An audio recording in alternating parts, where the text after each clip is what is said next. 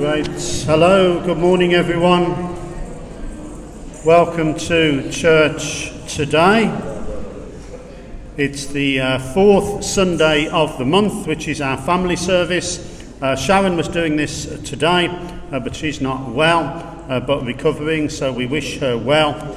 Ken's bringing our word and things later. Pauline and the team are leading worship and Ricky's praying, so all is well. Let's just spend 2 minutes, shall we, while we all get organised. Just let's welcome people.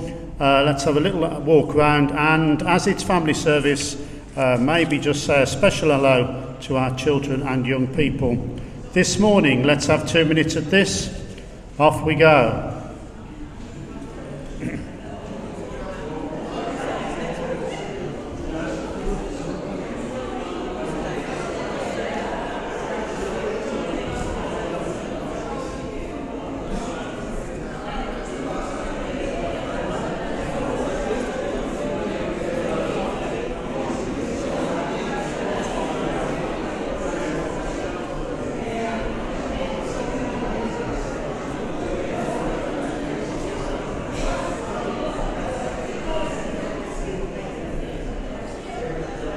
Hiding in case I could give her a hug. Morning, Melody.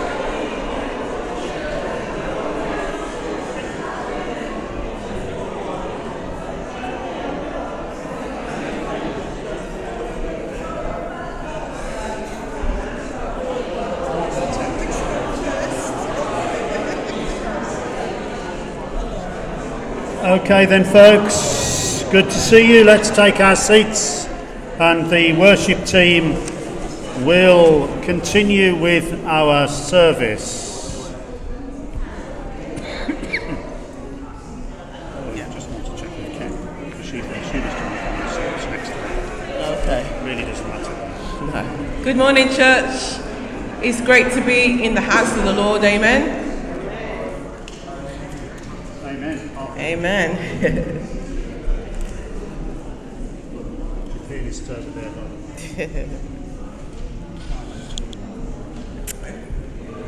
The psalmist says, I will praise the name of God with a song and will magnify him with thanksgiving. So we've come into his house with thanksgiving in our hearts. So we're going to raise a praise for Jesus, for God today.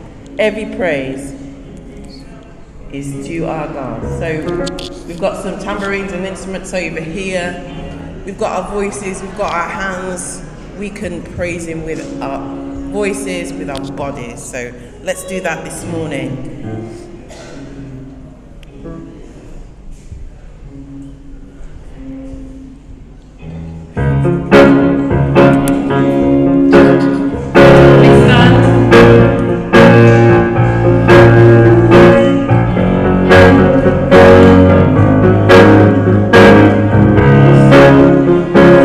Praise.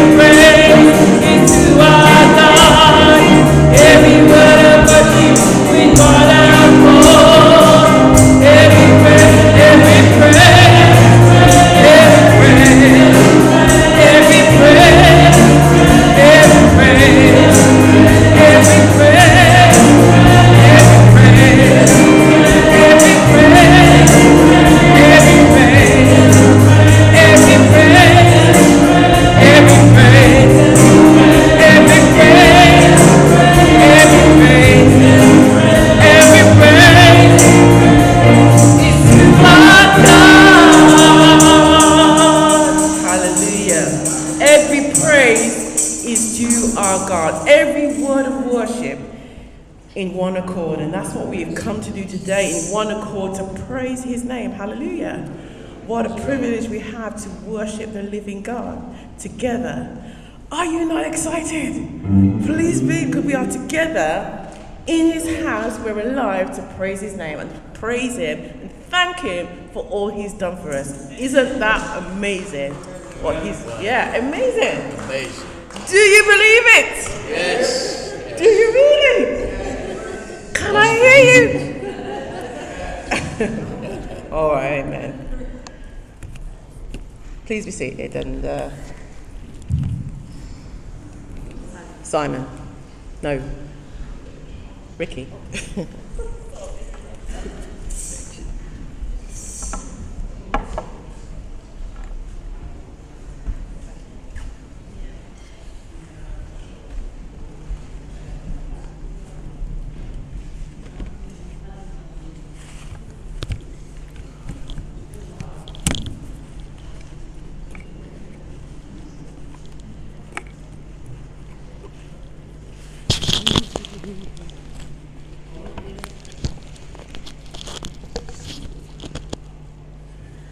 Morning, church.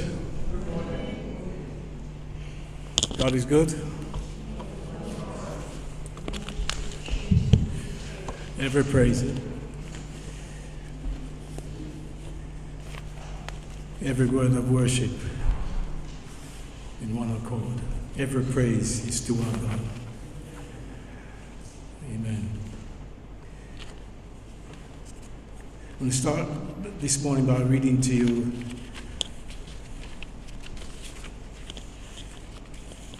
First Chronicles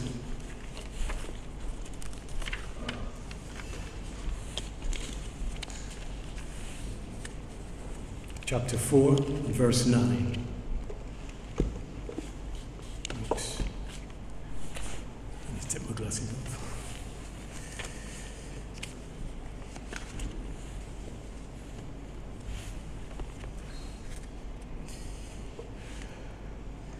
And Jabez was more honorable than his brothers. His mother named him Jabez, saying, I gave birth to him in pain. Jabez cried out to God of Israel, Oh, that you would bless me and enlarge my territory. Let your hand be with me and keep me from harm so that I will be free from pain. And God granted his request. Let us pray.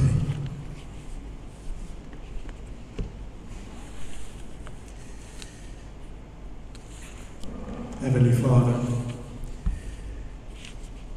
it's in the name of Jesus that we come before you today to praise you. Despite our situations, Lord, we come to praise your holy name. We praise the name that is above every name. All the glory and honor belongs to you. We worship you, Lord. You are the Alpha and Omega. You are the God of Abraham, Isaac, and Jacob. You are the God who saved Shadrach, Meshach, and Abednego. We thank you, Father, for your shed blood on that cross. You took our sins. Lord, we repent of our sins. Our moments of doubt and lack of trust in you. Would you cleanse us, Lord, from all unrighteousness? Help us, Lord Jesus, to walk in your ways. Fill us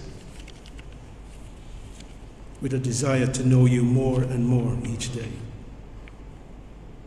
We thank you, Lord, that you are a great and awesome God. We thank you that your grace and mercy surrounds us. We thank you, Lord, for our families, our church families. From Mr. Mac to young Annabella and everyone in between. We thank you for our youth, our worship team, our musicians, our technicians, our administrators, our stewards and greeters, our Sunday school teachers. We thank you for our equipment. We thank you for enlarging our membership. We thank you for an outbreak of prayer and healing in this house. Heavenly Father, we ask for your divine blessing on this place, so that all who enter will experience your presence.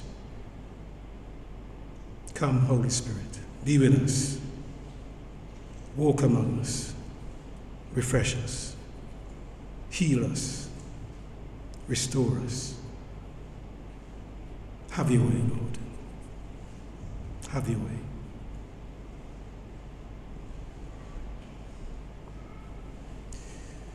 Father God, we now turn to those members and friends who are on our prayer vine, those needing a touch of you, Lord. Those also who are mourning. We thank you, Lord, that our brother Heath is recovering and making progress.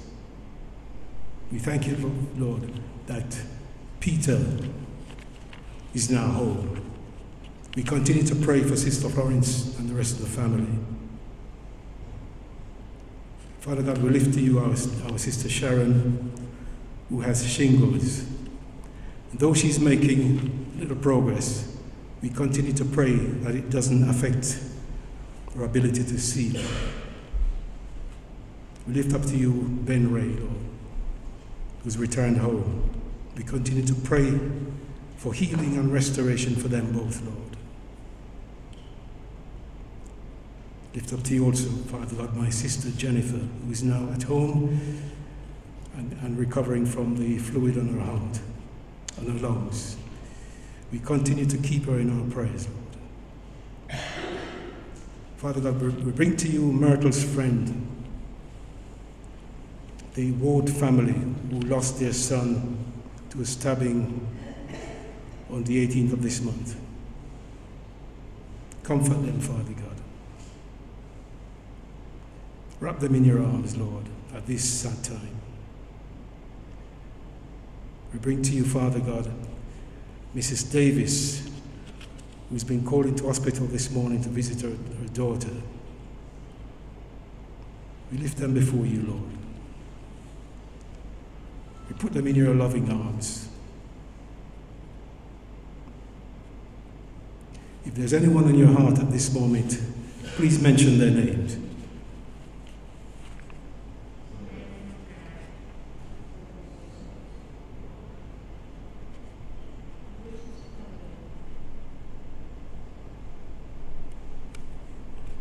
Father God, we thank you for hearing and answer our prayer.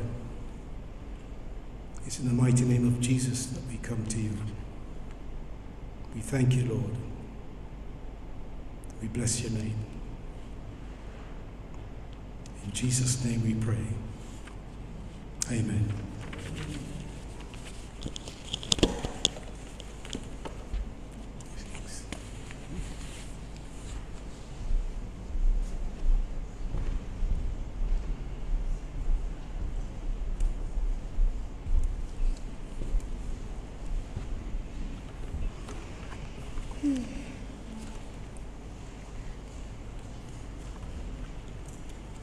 Good morning, everybody. So I'm just going to go through the notices.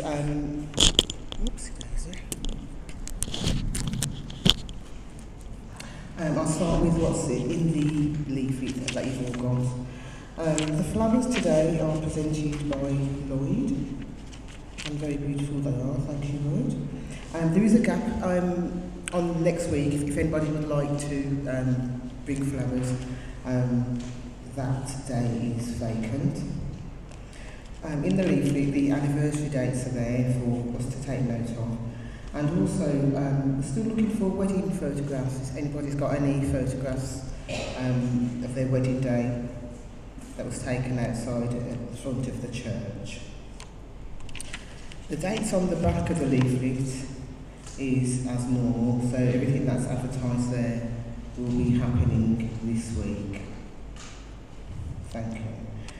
There's also some recycling. If anybody can take some home, please. Simon will sort it out in bags for you. You can take it and put it in your recycling bins this week, thank you.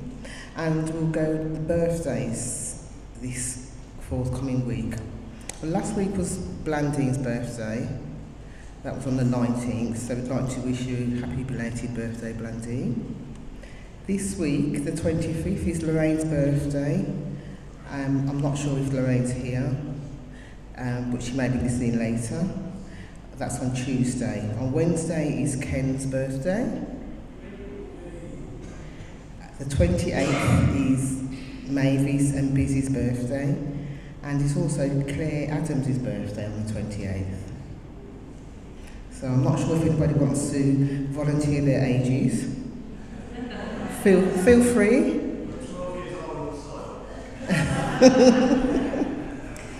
Claire, no? Okay, thank you.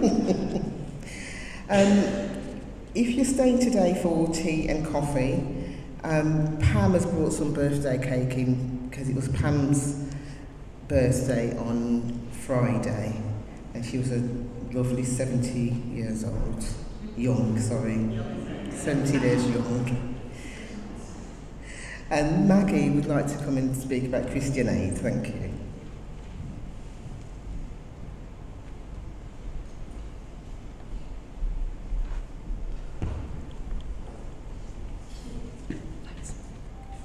Right, okay, Christian Aid. We've got two things that we always do, which is the cake sale, which will be on the 14th of May, and soup and rolls on the 21st of May. But we've got two new things this year. On the 12th, which is a Friday, Sharon's offering to do a workshop. It's not clarified yet whether that will be jewellery or cards, but it will be at the same time as Knit and Natter. So the two can happen alongside each other. Okay, so that'll be on a Friday around about 11 probably, for you to think about. And Pam's come up with an excellent idea. How many people here count their steps? Either on their phone or on a Fitbit. 1, 2, 3, 4, 5, yep, 6, 7. Right, okay, because Pam's idea is that you get together in twos, and in your team, we see which team does the most steps in a set time. We'll have to decide on the time. But the idea is that you and your partner count your steps over this period, and you get sponsors for how many, for a certain number of steps. Okay, we've got to set this up. We can make sponsor forms, but I want you to start thinking about who you might pair up with to do your steps. Okay, a walking partner, and then if you get through to either me or Pam, we'll organise some sponsor forms, and you can go around and ask people to sponsor you for so many 100 steps, or so many 1,000 steps. We'll have to think about that and make it worthwhile doing. Okay. Now, some of the people who do their steps aren't here today, so I'll have to send them a special message. Okay. But I think that's a really nice idea because it's not tied to a specific date, so you can be doing it whenever suits you. Okay. Thank you. Thank you, Maggie. Can we have the offering, please? And I believe Layla and Mal have the loose change baskets.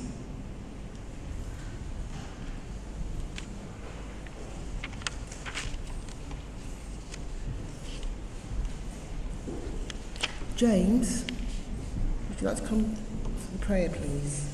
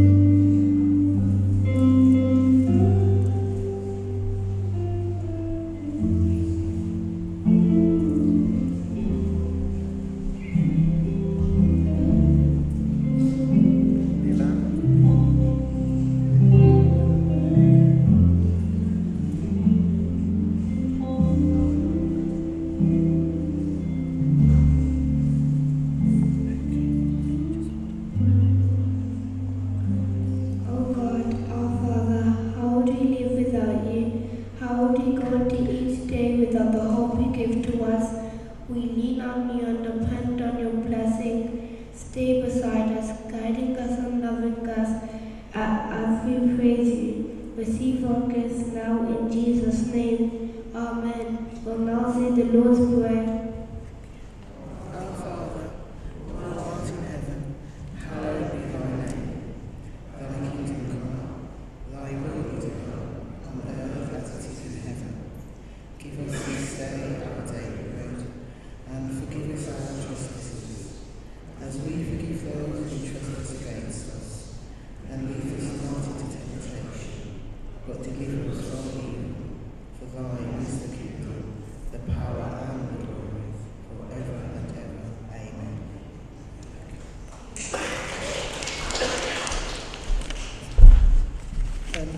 Pauline and the worship team, please.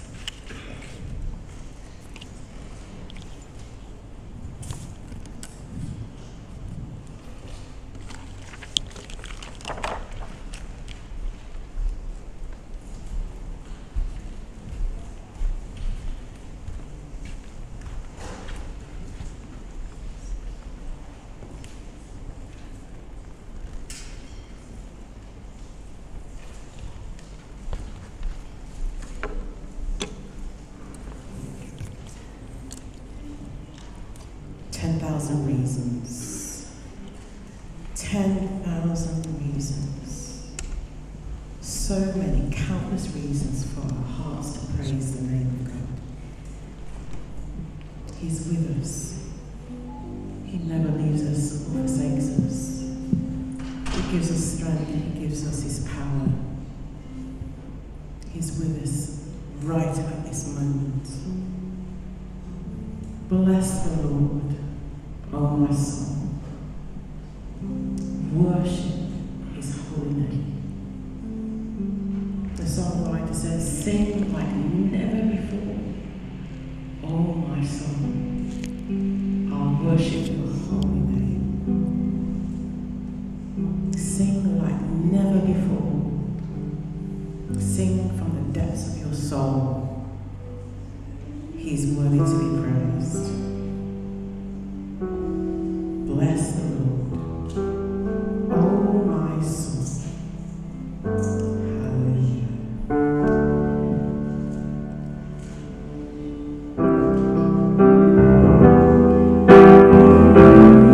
So please stand as we give our worship.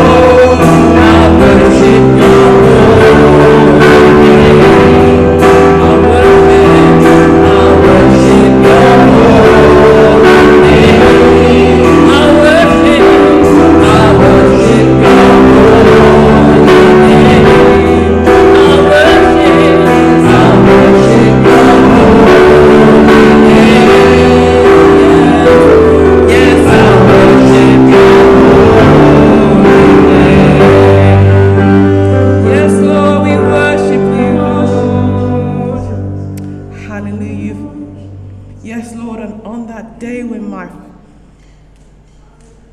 strength is failing, Lord, I pray that I will continue to worship you, Lord, even in that moment, Lord Jesus.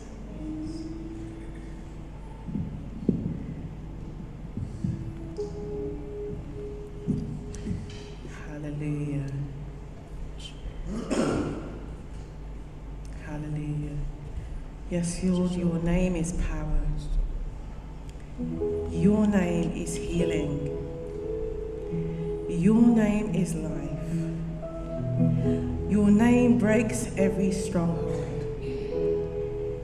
Your name shines through the shadows. Your name burns like a fire. Lord, we are gathered here to praise your name, to speak your name, and the truth that your name, the power that it brings, and what it does in our lives, Lord.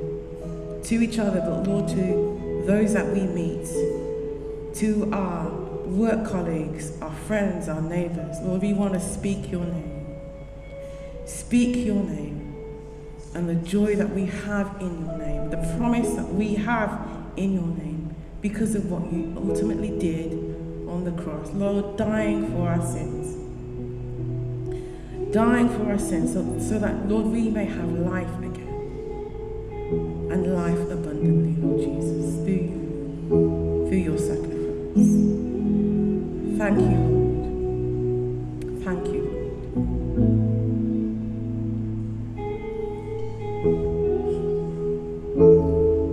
I just want to speak the name of Jesus. I just want to speak the name of Jesus over every heart and every mind, 'cause I know there is peace within your presence. I speak Jesus.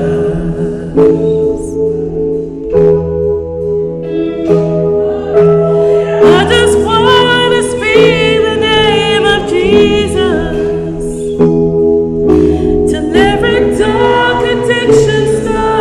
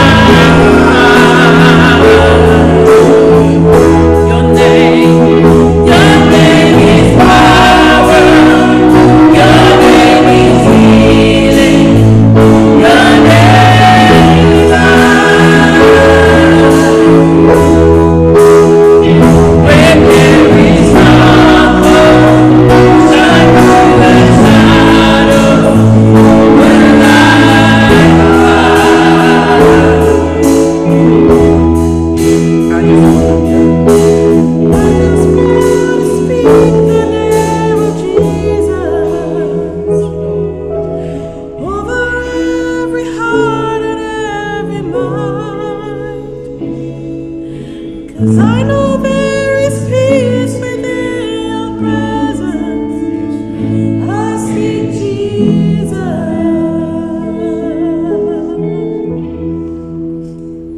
Speak Jesus.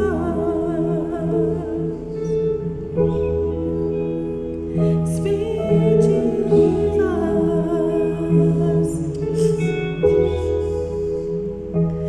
Over your families, over your friends, over your neighbors.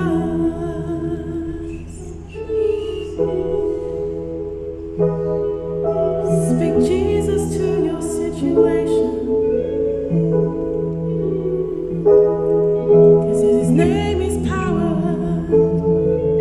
his name is healing, his name is life.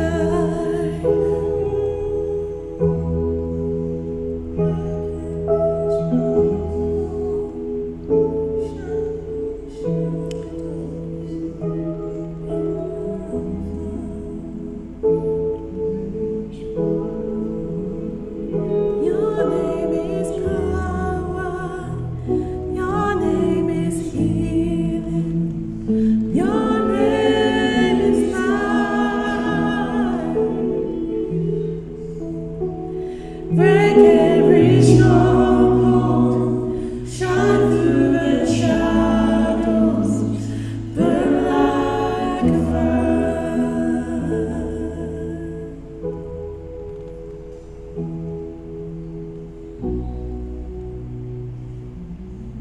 So if you have any strongholds that need breaking,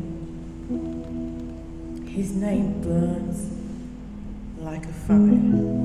He can break down any stronghold that you have, any concerns that you have, any obstacles that are in your way. Just call on his name. So during this next few songs, or during this worship time, if you need prayer, we have a ministry team that's available for you to be prayed for. The seats are here at the front, so if you need prayer at any time during the service, just come forward and just sit on the chair, and one of the ministry team will pray for you. Hallelujah. Hallelujah.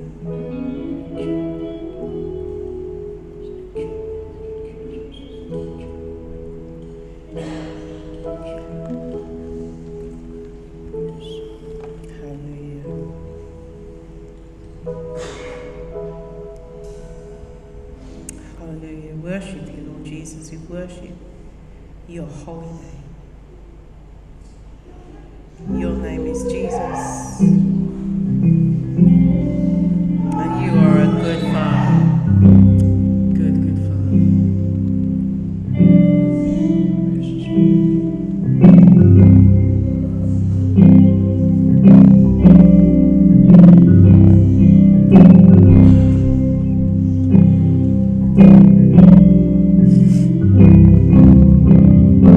Yes, Lord.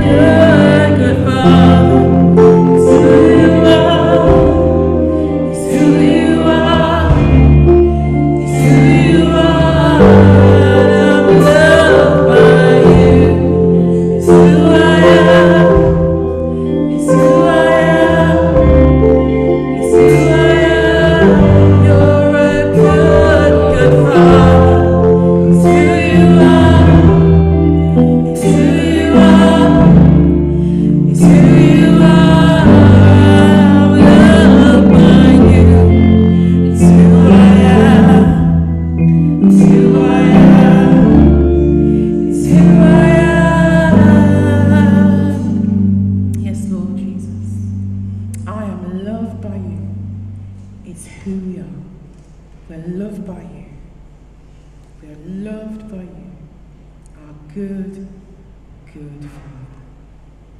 Amen. Amen.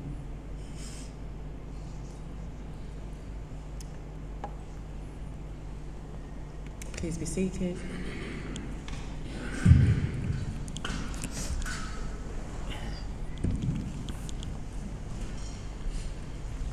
think Ken's going to bring the word today.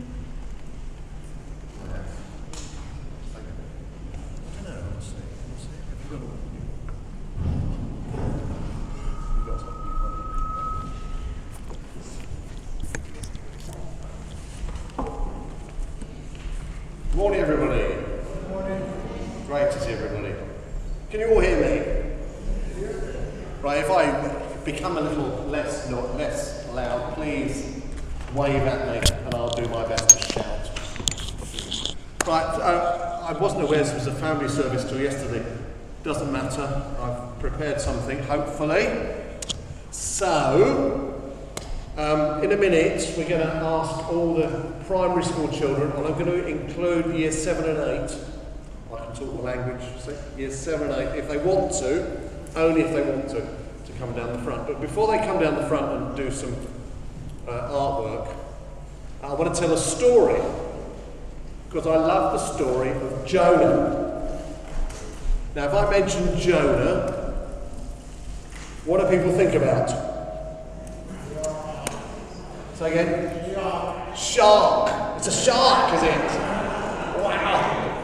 It says big fish, you're exactly right. Jonah and the whale, or the big fish, or whatever. That's what we think about. Actually, there's much more to the story of Jonah than the bit about the big fish.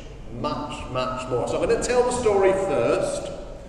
And the kids, so I'm looking at Matthew and James, and you need to listen carefully because you're going to have to do some artwork related to this story. It's quite an exciting story, really.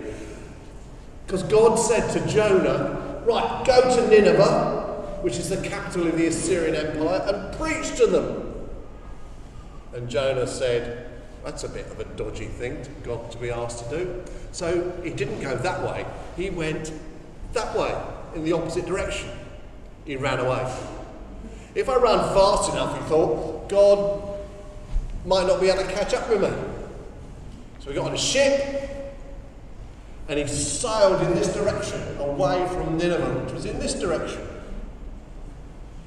And a storm blew up. And it went in the opposite direction, because they only had sails and rowing in those days. And the more the sailors rowed, they couldn't get it near land. They suddenly were nearly overwhelmed, and Jonah said to the captain of the boat, look, I know this is me. God's caught up with me. If you throw me overboard, it will be all right. And the captain, the men said, oh, we can't do that. And they rowed, but they still couldn't get anywhere near shore, and they knew they were about to be capsized. So reluctantly, in the end, they grabbed him with his agreement and threw him into the sea, which is where you get the bit about the big fish, or the whale, or the shark. Could have been a shark, I don't know. And there he stayed for 3 days and 3 nights, and then he was vomited up on the land. It's a lovely phrase. Vomited up on the land. Just imagine how you felt after being vomited up on the land. Much nearer to Nineveh. And so he got really fed up and stomped and said, all right, I'll go and preach. And if they cut my throat, it will be your fault, God. So he went to Nineveh and he preached. Now, the reason he didn't want to go to Nineveh was clear, because he didn't like them. And he knew God was a forgiving God, and if he went there, they might repent and be forgiven, and he didn't want them to be forgiven. So I dare say the message wasn't very loving. It was fire and brimstone. Repent! This is going to happen to you. And they did. They did repent. And he wasn't happy about it. In fact, he was very unhappy about it. And all these people repented and stood up for God, for the one true God. You have to tell him when he comes back. Stood up for the one true God. And Jonah went up on a hill above Nineveh and sat down and sulked. It was very hot. It was a really hot day. And he sat under a large plant that grew because it gave him some shade. And during the day, a worm came and ate the plant, and the plant died. And he got really angry with this plant, with God. This plant has died up in the sun. And God said, there's 120,000 children over there. 120,000 children. And you're worried about a plant. And that's where the story ends. And I want to explore that in a minute. What is in the story of Jonah. But meanwhile, Maggie's got some colours. So if anybody from year 8 downwards wants to go over, and I would suggest any primary school children do go and do some colouring. If you don't want it, if you want to listen to me for 20 minutes, that's entirely up to you, but we're there for you to do. Okay. The story. And there's a real link. About a year ago, I preached about Ruth, the Moabite woman from Moab. And there's a real link between Ruth and Jonah. If you remember, I don't suppose many of you do, I'm not sure I remember everybody's sermons, but the Moabite woman who, according to the Old Testament law, couldn't, her generations were condemned for 10 generations. Turns out this Moabite woman was David's great-grandmother. God is saying, all are welcome, even a Moabite from Moab are welcome. Jonah's story comes from the same tradition. Jonah thought the people of Nineveh were beyond the pale, and God is saying, no, give people a chance, and all are welcome. Same tradition, the same understanding of God. Let's start at the beginning. Jonah is told to go to Nineveh.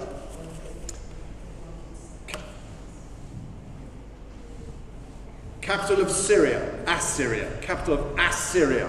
It's near present-day Mosul. You'd have heard of Mosul in the Iraqi war. Near where Mosul is was Nineveh. And for 50 years, it's the largest city in the world. It took Jonah 3 days to walk around it. 3 days.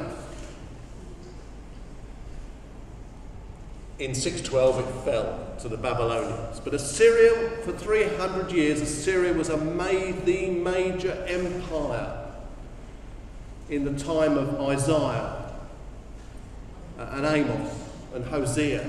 It was a major player. A large pagan city that symbolised enmity with God. A large pagan city. And it covered most of the Middle East. It covered Iraq, Syria, Jordan, Lebanon. It was all part of the Assyrian Empire. And they were a real thorn in the side of Israel.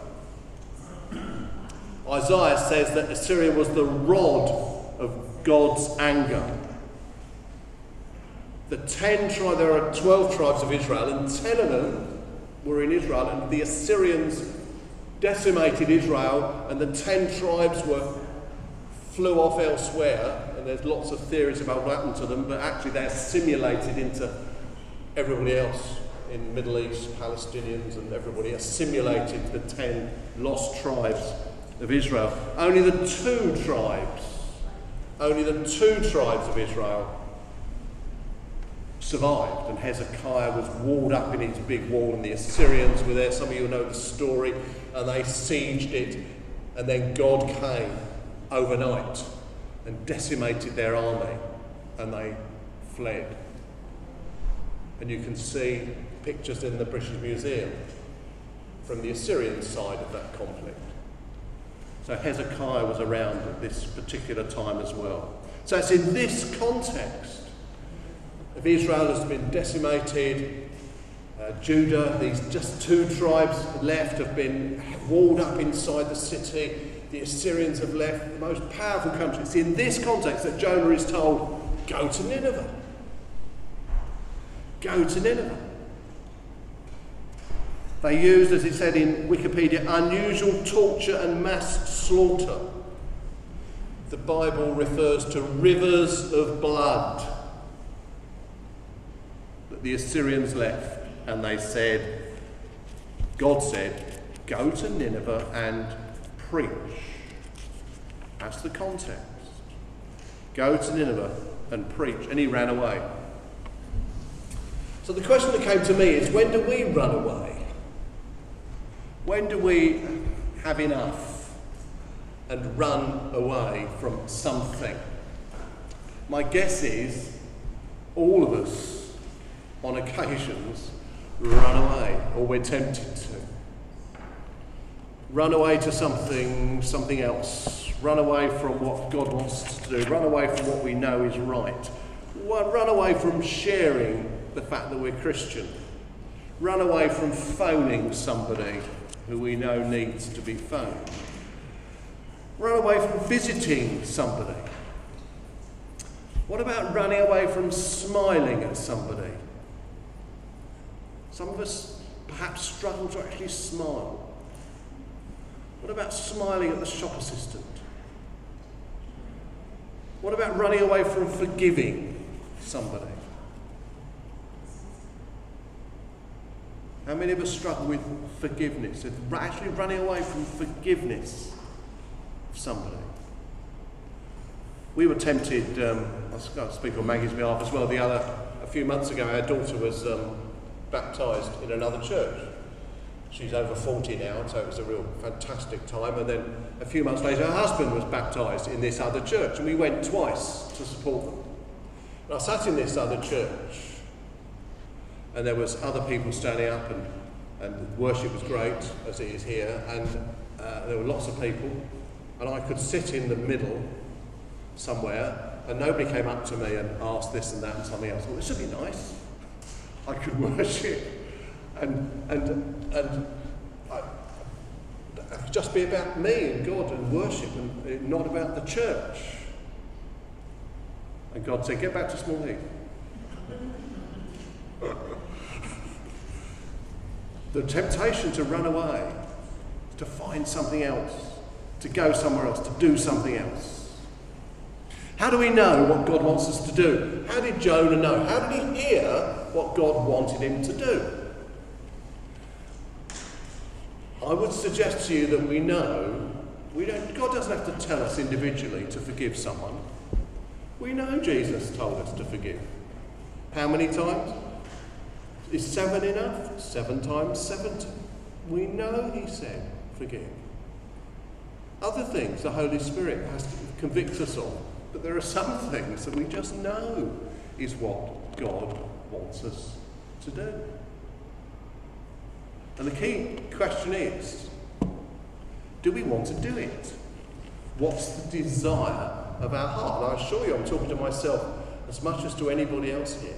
What is my desire? Is my desire to do what God wants? Is my desire to do the right thing? We were talking about this in house group last Wednesday. Talking about an act of faith, stepping out of our comfort zone, doing something we know is right but is uncomfortable. And that repentance is actually, Adrian said, use these words, repentance is actually a changing of your mind. It's simply a change of mind. The number of times I've heard people say, oh, I can't do anything different, that's me, that's who I am. Actually, that's the opposite of the gospel. The gospel says God can change us if we want to, if the desire is there. And it's interesting, when you step out of your comfort zone, that becomes your comfort zone. When you step out of your comfort zone and find actually it's not too bad, that becomes your comfort zone. Then there's another step, a bit outside your comfort zone, then that becomes your comfort zone. Jonah doesn't want to. The story demands that it does, that he sees what God sees. We don't know how he responds to the last words. There's 120,000 children in that city. Don't you care about them? All you care about is this plant? Little things. It's little things that get in the way, isn't it? Little things annoy us. Little things. Things that don't matter annoy us and get in the way. 120,000 children, and you're worried about this plant. That's little things. All of this, stepping out in faith, increases faith and develops us as people to be who God wants us to be. You know, without a pastor, the people who've shared from up here, do you remember the sister meeting? Wasn't that a phenomenal service where they shared from up here? Now, I dare say, if they'd been asked in different circumstances, they might have said, oh no, I couldn't possibly. But they did, and they blessed us. And the young people, what was it last month? The young people shared among us. So that sharing, people are stepping up, are coming out of their comfort zone here in this place. I think I've identified about 40 people who will be involved in services in the next 6 months. That's a lot of people. People are stepping out of their comfort zone. The pastoral team, visiting, taking communion, identifying who has needs. Visiting is not easy, the sick. Stepping out of their comfort zone. Many, many people are doing this. Jonah saw imperfections and condemned. God saw potential and forgave. So do we see imperfections and condemn? Or do we see potential and forgive and encourage? Did we think when we became a Christian, that's it? Oh, I'm a Christian now, I can sit back and relax. If you did, you made a mistake, my friends, because that's the start of the process. That's the start of what God wants to make us become. We have a choice about what we see in people. What did Jesus see in Zacchaeus? A venal tax collector who people hated? Or did he see a small man who had potential? So he said to him, I'm coming to your house for tea. He didn't say you're a really bad man. I'm coming to your house for tea, Zacchaeus. What did Jesus see in the rich young ruler? What did he see in the Samaritan woman who'd had 7 husbands? What did he see in the tax collector Matthew sitting in the booth collecting money on behalf of Rome?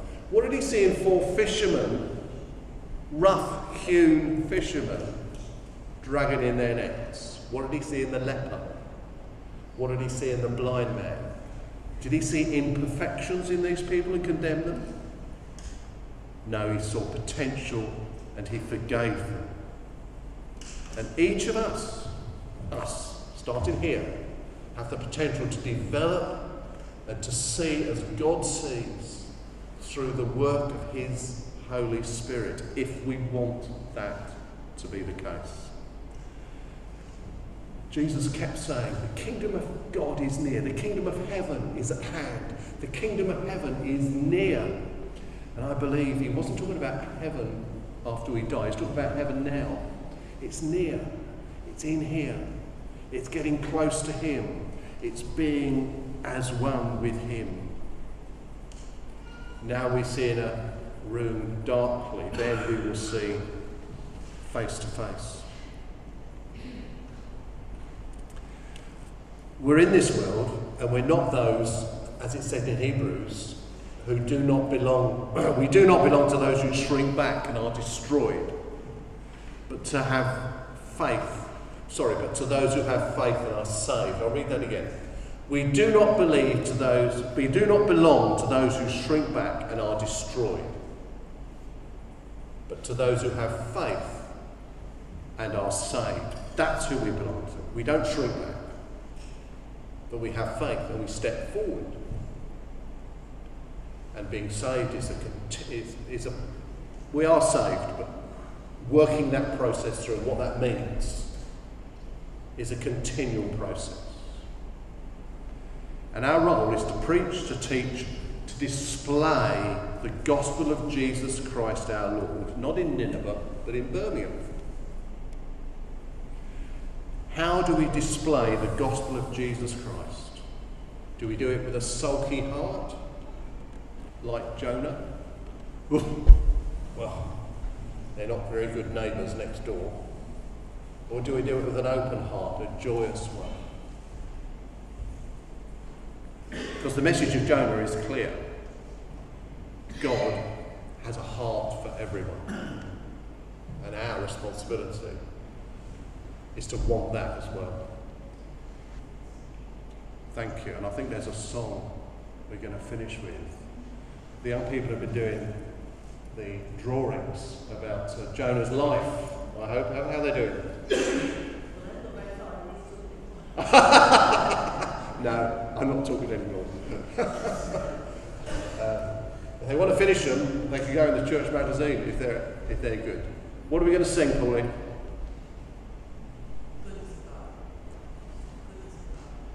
I can't hear them.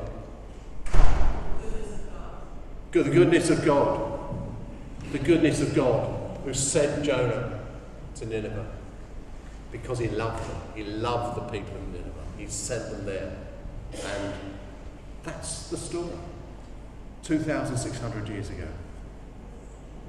And still today, let's display the gospel of Jesus in Birmingham. Thank you. Thank you.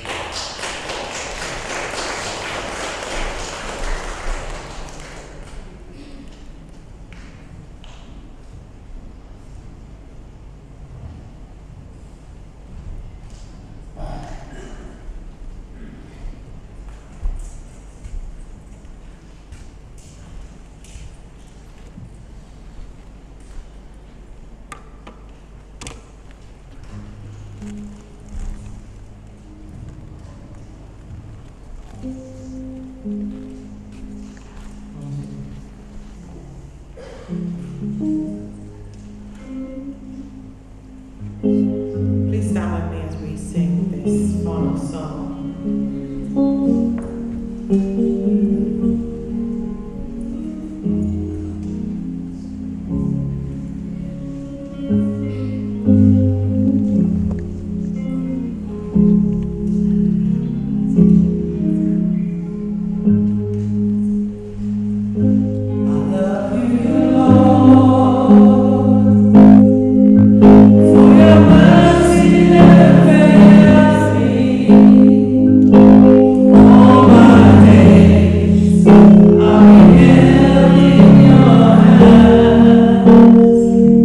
From the moment that I wake up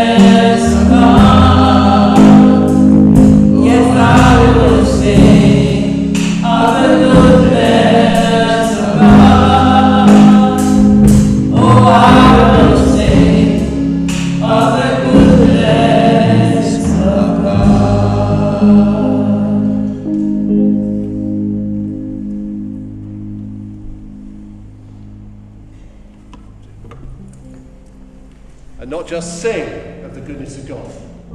We act, we display the gospel because of who he is and of what he's done for us. Let's share the grace together. And the grace of our Lord